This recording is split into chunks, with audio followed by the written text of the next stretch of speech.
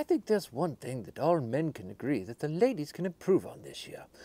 Ladies, if you're going to send someone of the male species, be it your husband, your boyfriend, a significant other, whatever it may be, out to the grocery store to forage for a list of things, please make sure that you have your phone on and your ringer turned all the way up, because you see, men are simple creatures, and we want to do our best to please you. But when we go down this list and we're looking at onion on the list, and we're standing in the produce aisle in front of 17 different types of onions, we're going to call you, because we don't want to get it wrong. And the same thing goes for butter.